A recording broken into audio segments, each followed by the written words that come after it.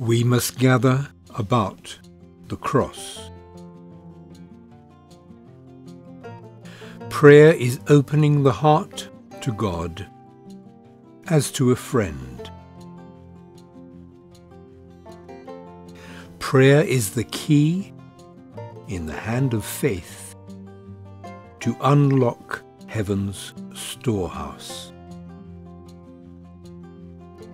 Our great need is itself an argument and pleads most eloquently in our behalf. We must not neglect secret prayer, for this is the life of the soul. Although there may be a corrupted atmosphere around us, we need not breathe it in, but may live in the pure air of heaven. We may keep so near to God that in every unexpected trial our thoughts will turn to Him as naturally as the flower turns to the sun.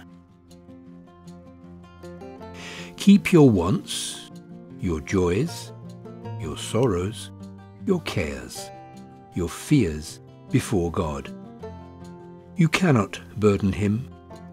You cannot weary Him. The life must be like Christ's, between the mountain and the multitude. We must gather about the cross. Christ and Him crucified should be the theme of contemplation and of our most joyful emotion.